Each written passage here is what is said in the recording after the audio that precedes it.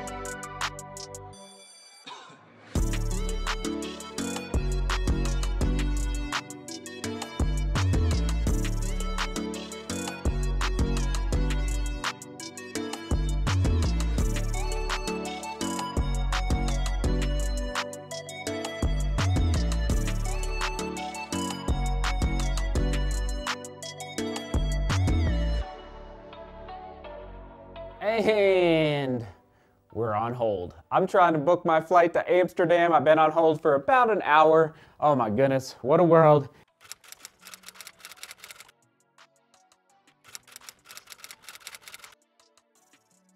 So if I have to run, if I have to pause this review of the Brooks Ghost 14 GTX, you will know why. So anyway, let's just set this down. I'm gonna keep monitor. I don't want to lose my place in line, if you know what I mean. The relegation window, all right, but bring it out, it's time. Oh, not because I don't like the shoe or I don't love the shoe, but just because it is GTX, and here in Colorado, it's, even though I did take it out in some pretty good snow, a little bit of slush, we just don't get that much rain. That is why it is getting the relegation whistle. That's the only reason, okay? I just want to be very clear and upfront about that right now. And in case you're new to the channel, the relegation, what does that mean? It's like, shout out to European soccer, the clubs at the last 2 clubs right at the bottom of the table, those 2 clubs get relegated to the lower division, the lower league below them. Like the Premier League goes to the Champions League, right? I'm not trying to learn my lingo here. Okay, Brooks Ghost 14 GTX, a 12mm drop. Oh my goodness, 36 in the heel, 24 in the forefoot. That is aggressive. 12, okay? Just remember that number. Let's do the twist test. Kinda. Not really, actually. Not twisting as much as I was hoping. And just a side note, Brooks Ghost 13, I enjoyed last year, okay? So there we go. Women's size 8, men's size 9 on your screen. Let's put it on, and remember, and you know what? There's the Brooks Ghost 14. Here it is, which I have not quite tested yet as of this recording. So I'm curious to see if there's a significant weight difference. I'm guessing there's not going to be a huge one. In my size for the GTX, 9.5 ounces, okay? And the regular Brooks Ghost 14 is 8.8. More than expected, actually. Very interesting. So I'll be testing the Brooks Ghost 14 very, very soon. And again, Brooks Ghost 13, I'll try to remember to link to it down below in the description. If I don't, just go to the homepage of the YouTube channel, okay? There's the search feature on the homepage. Very powerful tool there. Type in anything you want. Eat. You know, people always ask me, Seth, what do you eat in a day? Boom, type in eat, and you'll find what I eat in a day. Type in warm-up, and you'll find my warm-up routine. Type in anything under the sun, and it'll probably be there after over 2,200 videos on this YouTube channel. Okay, Brooks Ghost 14 GTX upper engineered mesh with a Gore-Tex liner. And again, Not a lot of rain here. If you do take this shoe into rainy conditions, please email me, let me know what you think of it. But my feet stayed completely dry in the snow and a little bit of slush, okay? So I was pleased. My feet were not soaked at all after the testing out there in these winter conditions. Now, I will say the mesh is simple. It's not jumping out at me, yeah, in a fully gusseted tongue, which is to be expected with Gore-Tex. It's a simple upper. It's not, you know, I was yearning for maybe a little more padding on the tongue. And let's test the heel counter. It's stout. It's strong, okay? So that heel pocket was solid. I had no slipping through the heel at all. What else on the upper? Simple laces. I know it's a small detail, but you know, how the laces react to the eyelet chain is actually very important, okay? Midsole DNA Loft Foam midsole, which is a finely calibrated mix of EVA foam, rubber, and air. And you know what I think of when I stick my thumbs? Oh my goodness, I almost forgot. Hold on, where is it? Is it in my pocket? Yes, it is in my pocket. In my pocket, the Sure C durometer. Let's see here. And somebody, you know, lovingly questioned in the last running shoe review, Seth, what is the point of these numbers? And basically nothing at this point. So this is the durometer score. I'm getting a 48, okay, a 49. So the purpose of these numbers is probably nothing to you at this point. But eventually, if you watch consistently, these numbers will begin to mean something. For example, I'll just go extreme here. If this is a 49, the Rebel, for the durometer score, the firmness scale of the midsole, the Rebel V2 is 28.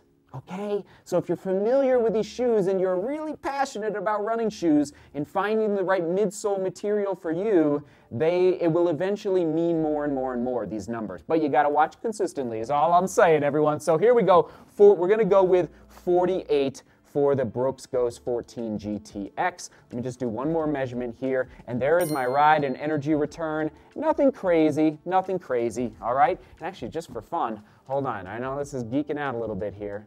Yeah, okay, so obviously just wanted to make sure we weren't totally off. Yeah, 48 for the regular Brooks Ghost 14.